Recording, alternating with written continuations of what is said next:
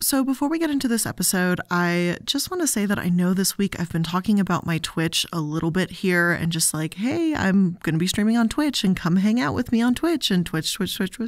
Let's go hang out. However, I know that not everyone can always make it to a live stream, and I know that sometimes I stream at some pretty inconvenient hours. However, this is where I have an alternative for you. If you've missed the Twitch live stream and you still want to check it out, but maybe you just want more of a highlight reel, you can go ahead and check out my other channel called Illuminaughtii, T-E-A. That's going to be linked in the description box, so it's just really quick to click on it and go. But that's where I have my streams edited down and cropped up a little bit and cut into multiple parts so that it's more palatable. I know going through a 3-hour live stream when it's live is one thing, but going through it when it's not live can kind of feel like not as fun, you know? So that's what I have that channel for. It's just clips, highlights, and things from the Twitch channel so you can get all the goodness on your terms.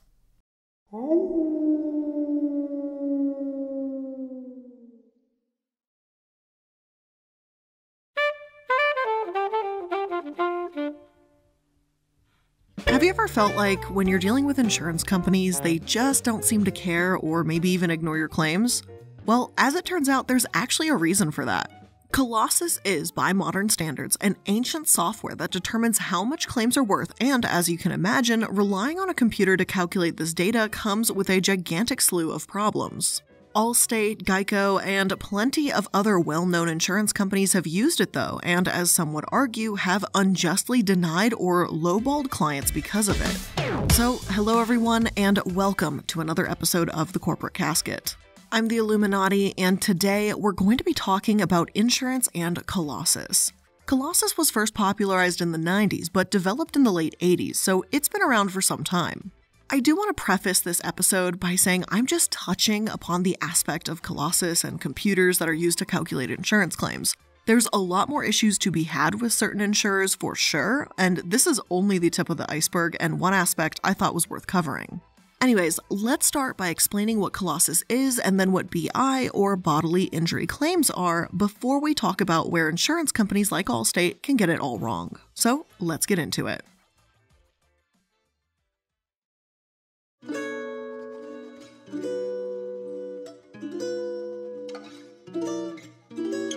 Among computer programmers, the name Colossus has a rich history.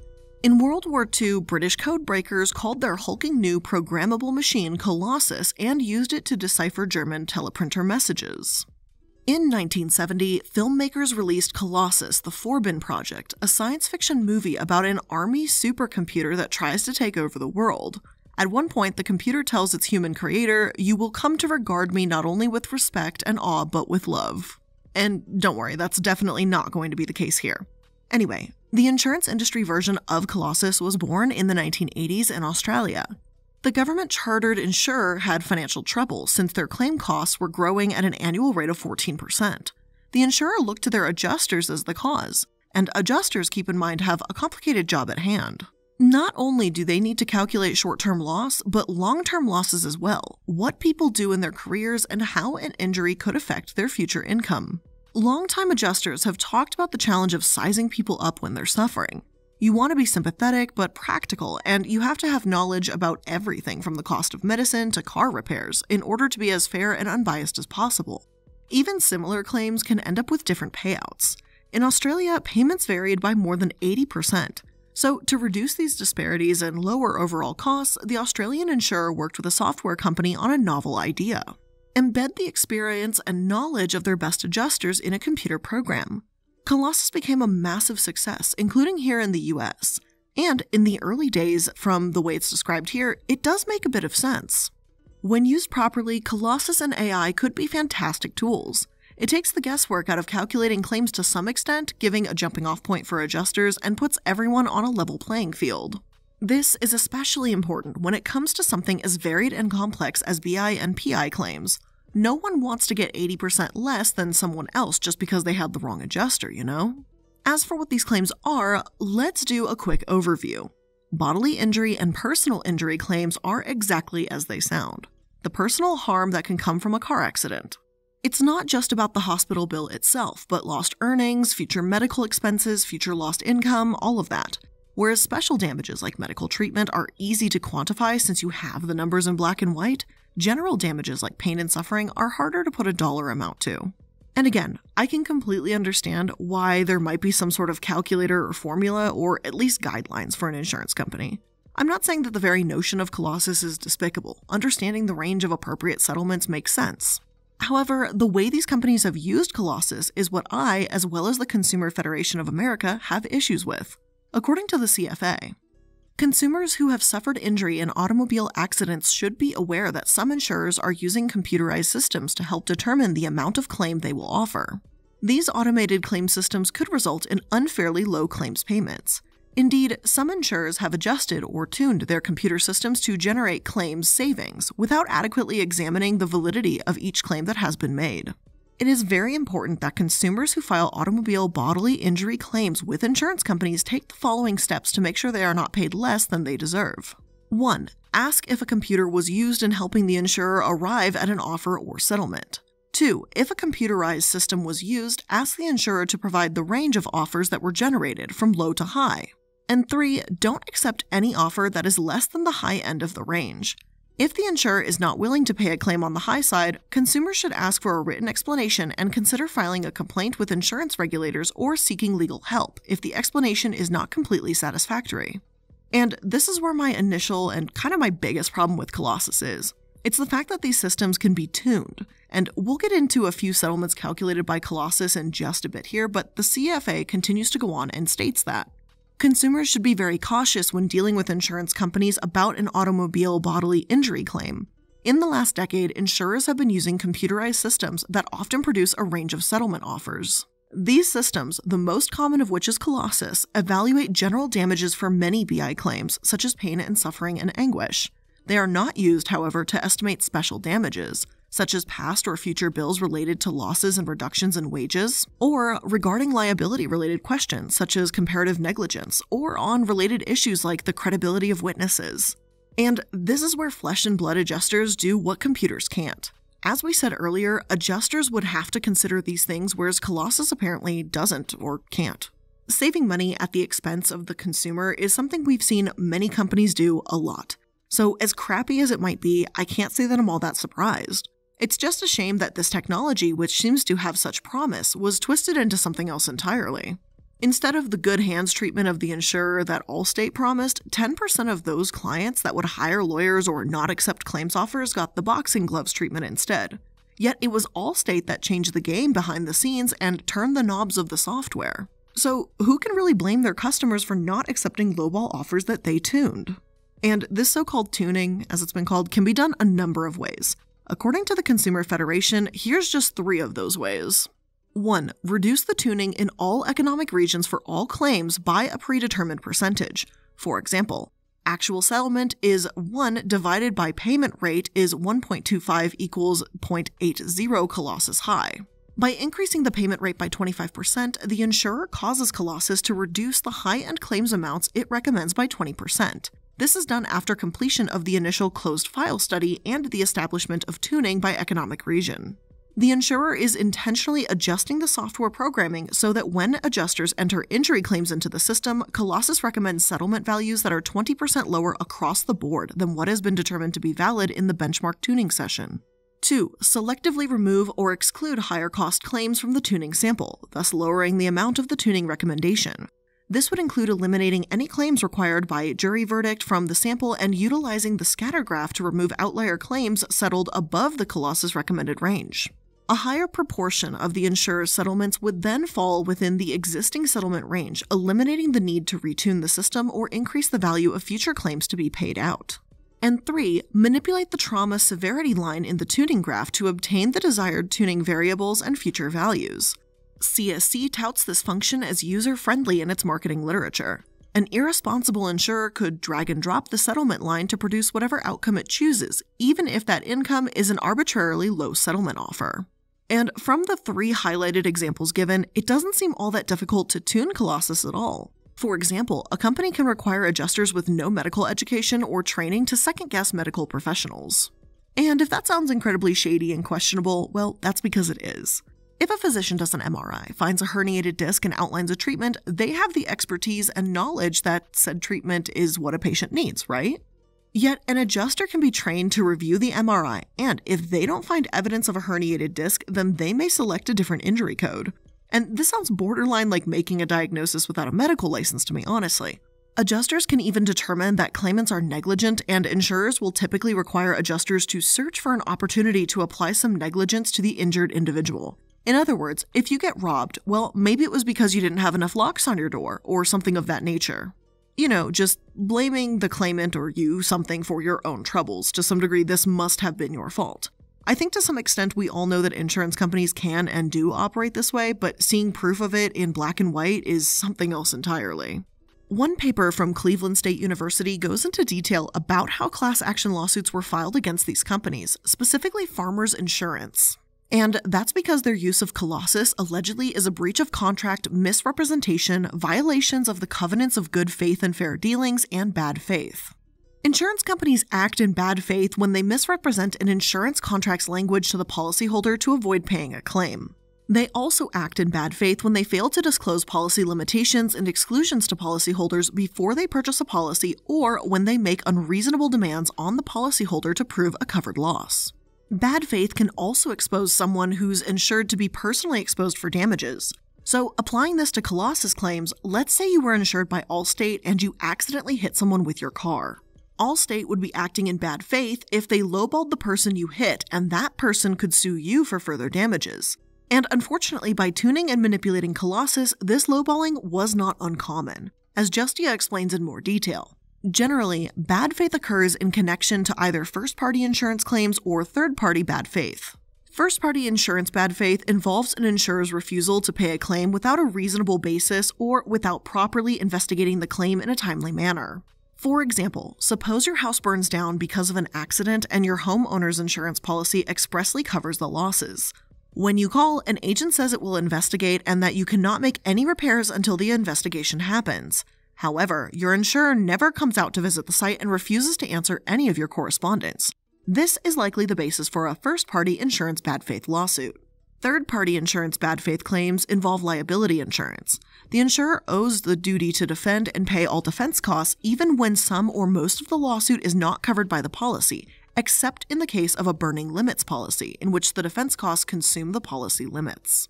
The insurer may also owe a duty to indemnify, which is the duty to pay a judgment up to the policy limits when the loss is covered by the policy. Another important term to understand here is indemnify. Indemnity is a contractual agreement between two parties. In this arrangement, one party agrees to pay for potential losses or damages caused by another party. Simply put, if you hurt someone in a car crash, indemnity is when your insurer helps cover the cost to whoever you damaged. So, as we mentioned, an example of bad faith would be the insurer neglecting their duty to indemnify, thereby hurting the people that aren't necessarily insured under them, but that they have a duty to cover nonetheless. It seems at least reasonable to assume that people want their personal injuries calculated very carefully with their best interests at heart, and that if they're hurt or hurt someone in a crash, their insurance will adequately cover them. I mean, we all know how insurance companies present themselves. There's, like a good neighbor, State Farm is there, that whole thing. Allstate, the good hands people, and Liberty Mutual says they're committed to their customers. Whether the ads are about saving money, like Progressive and Geico seem to take that route, or customer service, every car insurance out there puts forward the impression that they put their customers first. Obviously, who wouldn't want to believe that? And yet, the way they handle these damages leaves so much to be desired. A calculator is one thing, but a calculator that's tampered with is another. Not to mention the consequences and long-term pain that customers do face can be devastating. In 2003, the Wall Street Journal published an article that reads as follows. Sarah Sullivan was driving home from a date at a Butte, Montana bowling alley when an uninsured drunken driver ran through a stop sign and slammed into her. She suffered permanent damage to ligaments in her shoulder, requiring surgery and months of physical therapy. Allstate Insurance Company, the insurer for her stepdaughter's car, processed Miss Sullivan's accident through a software program called Colossus, valuing her injuries and pain and suffering at no more than $31,588, or $13,000 more than her medical and lost wage bills. Miss Sullivan, who was 17 at the time in January 1998 accident, filed a lawsuit and received $105,000 in award against Allstate from a Montana jury. She filed a second suit seeking additional damages, saying in part that Allstate's misuse of the Colossus software violated Montana laws requiring fair treatment of accident claims. They don't care if you're still hurting or have any physical scars, says Miss Sullivan, who says it still hurts to comb her hair or fasten her bra. Colossus has been essentially unknown to the public for some time, so to see it exposed is kind of a good thing. It's the leader among claims processing softwares as well, with well over half of the top 20 auto insurers using this specific program. If you're insured, it's worth knowing how your company behaves and what they use to determine your payout. Employees have spoken out against this as well, like Romano, a former employee at Allstate. In the Chicago Tribune, he stated that not only could Colossus be manipulated into producing lowball offers to customers, but he says this can be done by removing or excluding outlying claims or settlements from the Colossus database. Romano worked directly with Colossus. He'd know how unfair things were behind the scenes. So, how bad did things get? Before we take a look at the lawsuits and really how bad this software was manipulated or tuned or whatever you want to call it, let's just take a quick break to thank today's sponsors. Mental health is often stigmatized, so a lot of things can get in the way of seeking help. Maybe you're afraid to open up to friends and family, or maybe you don't feel comfortable talking to a stranger. But going to a therapist isn't that different than hiring a personal trainer. It's a mental personal trainer, and the impact can be life-changing. I know I don't open up too much about my own personal life, but I have been to therapy multiple times throughout my life, and in fact, I'm even in therapy right now to help with a lot of stress management, and it is one of the best things I can do for myself. And currently, I am using therapy through Talkspace, which is today's sponsor. Talkspace makes it possible to speak with a licensed therapist via text, video, or phone, whatever you are most comfortable with. It's 100% secure and it's stigma-free, the way therapy should be. Talkspace puts you in a private virtual room with just you and your therapist, and your conversation's protected thanks to their encryption and added security. Join Talkspace today and start moving forward with a single message. Just visit Talkspace.com and get $100 off your first month when you use promo code CASKET at sign up. That's $100 off at Talkspace.com, promo code CASKET. Now, we all know the pain and the horror of dealing with endless fine print contracts from wireless providers. So many charges, so many mystery fees, so little explanation. So when I started using Mint Mobile almost a year ago and I found out that they were offering premium wireless service that starts at just $15 a month, it kind of didn't sound legit, to be honest. And nearly a year later, I can confidently say that my hunch was incorrect. It's some of the best phone service I've had, and it's just so easy to use. It's easy to work with, to pay your bill, to have service. Like, what a fucking day and night transition, honestly. And here's what's really cool about them too, is even when you do actually have to speak with them, because you can literally handle everything through their Mint Mobile app. Like, you don't even have to call. But I did have to call because I had a situation where I had a friend who got Mint Mobile and she set up the phone number wrong, and calling them on the phone, they were some of the nicest people ever. Like, what? Get this. They were super polite, super quick, they cracked some jokes, and she was like on and off the phone within 10 minutes. Like 10 minutes. It's crazy. Anyway, all their plans come with unlimited talk, text, and high-speed data on the nation's largest 5G network, and you can keep your old phone number and phone. So if you want to get started with your new wireless plan for just $15 a month and get the plan shipped to your door for free, make sure you go to mintmobile.com/casket. Again, that's mintmobile.com/casket. Cut your wireless bill to $15 a month at mintmobile.com/casket.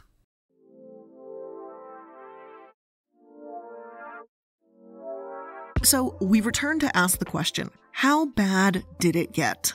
As tragic as it is, what happened to Sarah was over 20 years ago. So have things improved since then? Well, the answer is not really. If everything was fine and dandy, I probably wouldn't be here making today's episode. Apparently, Allstate became so renowned for their boxing glove technique instead of their good hands practice that there were lawyers that refused to take Allstate cases. And the reason they did that was they knew that Allstate would fight you all the way to court and it would get ugly. The Herald Tribune wrote in 2008 that, though details are not available, Allstate's own records show the insurer average payment for bodily injury cases dropped 20% as it adopted Colossus nationwide. Automation put Allstate at the forefront of a change in the insurance industry. Most major insurers now use the software to evaluate claims. At a business conference in 2006, Allstate announced it was spending another $95 million to add the technology. They pay less than every single insurance company, and they certainly will spend more on litigation, said Healy, a former Allstate lawyer who was with the company after it implemented its current claim strategy. They put pressure on people by establishing that they are a bully in the market. Allstate contends it operates within the structures of state insurance regulations and points to a New Mexico review that found no fault with the company's claims practices. Their bullying tactics were so infamous that a book was written about it, from good hands to boxing gloves. And seriously, you know a topic is going to be shady and frustrating and complicated when there are entire books on the very subject. The Herald continued, explaining how regulators had to review hundreds of claims only to learn that those who suffered contestable injuries in minor accidents and hired attorneys were unfairly targeted. Allstate's goal of paying only what is owed on any given claim is commendable, Virginia regulators wrote in 1999. However, the method the company chose to reduce overpayments has led to violations of the Unfair Claims Settlement Practices Act. The Unfair Claims Settlement Protection Act in 1990 is meant to prevent insurers from misrepresenting policies, influencing other policy settlements, ignoring or refusing legitimate claims, delaying forms, forcing you to sue to recover reasonable damages. You get the picture here. Some cases have alleged Allstate has violated the USSPA in the past, though, and their lawsuit in 2010 was certainly not a good look. This was their turning point, or when so much of it went public at least. In 2010, after an 18-month investigation, Allstate had to pay $10 million to 45 states in a regulatory settlement involving its use of claims handling software. Allstate Corp., the parent of Allstate, agreed to pay $10 million and put new procedures in place after improperly using this software. Over 40 states, including New York, Florida, Illinois, and Iowa, were involved in this investigation. And you know a company's done wrong when you can get over 40 states to actually agree on something. Of course, aside from their poor handling of Colossus, there were other inconsistencies of how they tuned the program, according to the New York State Department of Insurance. However, it is important to note that we found no systemic underpayment of bodily injury claims, New York Insurance Superintendent James J. Ryan said in a release. Under the agreement, Allstate will notify claimants that it may use the software in adjusting their claims. It agreed to better oversee the software to ensure that the company follows established criteria and rules for which claims are used to tune the software to reflect recently settled claims. Of course, Romano, the former employee I mentioned earlier, called this an incomplete examination and a slap on the wrist. He says that he worked on tuning the Colossus, upgrading the system, training employees on it, analyzing trends, and representing the company at industry conclaves about Colossus.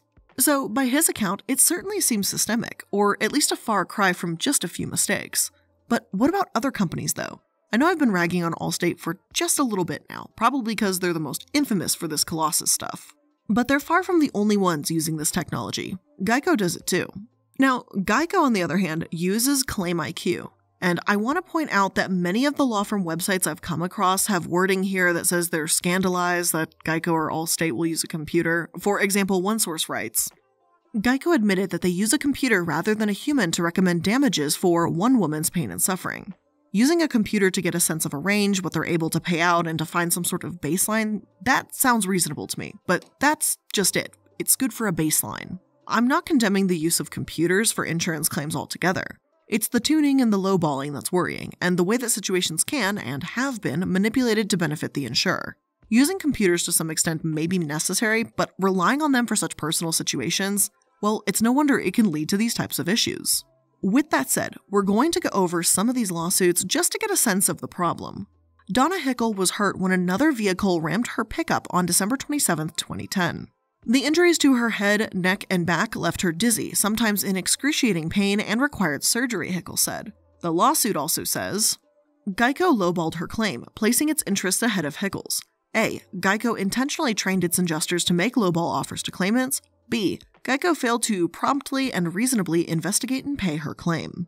Geico is liable for more than $100,000 for the injured woman's medical expenses, loss of wages, disability, pain, and suffering, the lawsuit says, and also more than $100,000 in punitive damages. Geico responded June 10th. The company acknowledges that it used a computer program known as Claim IQ to make some recommendations for compensating Hickel, but says other factors were taken into account as well. Geico claims that it trained adjusters to make lowball offers, or that it failed to handle Hickel's claim in a timely and reasonable manner. The thing is, Hickel's truck was hit by an underinsured motorist, Kaylee Tuttle.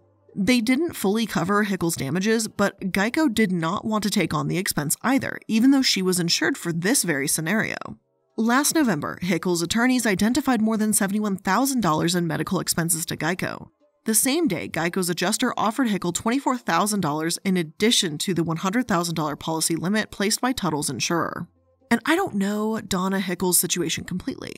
I'm not aware of how much she made, what her lost wages were, or any of those details because those are not available to us. But when you take out the $70,000 for medical expenses, that leaves about $50,000. It's a hefty sum, absolutely. But given any future medical expenses and lawyers' fees, I don't really know if that's actually going to cover her. It does seem like at best, it's frustrating that Donna had to get a lawyer involved in the first place. And at worst, this reminds me of the part in the UCSPA where it states you shouldn't have to sue an insurer to recover reasonable damages. More recent lawsuits against Geico have alleged that they also have been charged with excessive premiums since during the pandemic, car crash rates were at an all-time low and their premiums didn't drop enough to reflect that. Though this isn't directly related to Claim IQ and Geico, it could truly be a future episode in of itself, but it does demonstrate the need that insurance companies are ultimately there to make money and not really to watch out for the people they claim to insure. Even though not all lawsuits against Geico involving Claim IQ have been clear-cut, enough of them have been filed and enough law firms have spoken out against Allstate to paint a pretty clear picture about what these calculators and formulas are actually up to. Again, Allstate definitely seems like it's the worst one out there, but considering how commonly used this kind of tech is, I think it's worth addressing the topic as a whole. I don't want anyone walking away from this thinking, oh, I don't have Allstate, so this would never happen to me. Farmers, MetLife, USAA, and many others use Colossus or variations. But it's how they use it that I believe is the most important, and obviously, they probably won't disclose that. Now, maybe some of you have had fantastic experiences with Allstate, even though they've actually been called one of the worst insurers out there. And maybe some of you who've been in personal injury lawsuits have been happy with the settlement you've gotten. I'm not trying to imply that's impossible with Colossus, just to state that Colossus has some colossal issues over the years, pardon the pun. And if you are offered a claim or damages that seem suspiciously low, it's worth asking where they got those numbers from and keeping the idea of tuning in mind. Some sources, such as the Consumer Federation, recommend demanding to see the range of the results the computer generated and not accepting anything less than the high end. Then, if the insurer doesn't agree to settle at the high end, you should consider filing a complaint with your state insurance commissioner and seeking legal help. Insurance companies should be helping their customers, and it's time we hold them to that. But with all of that being said, that is where I'm going to end today's episode. I hope you enjoyed it. I hope you learned something new today because I thought this was something that I felt like it was this weird kind of open secret, but I don't hear anyone talking about it. And I was like, do you guys know a computer is really determining this and they tweak that thing? Anyway, I hope you enjoyed it. If you did, make sure you're liking, following, and subscribing so you can stay up to date on all the latest episodes. I appreciate you taking some time out of your day to spend it here with me. I hope you have a great rest of your day, and I'll see you in the next one. Bye.